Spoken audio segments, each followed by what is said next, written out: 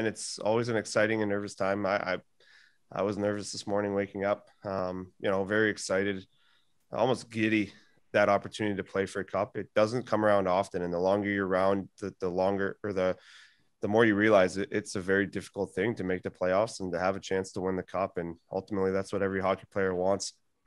It doesn't matter how much individual success you have.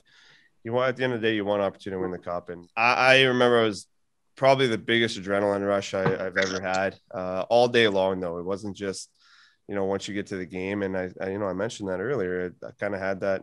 I have that a bit here today, which, you don't typically always experience for each game during the season. Just, they roll into one another.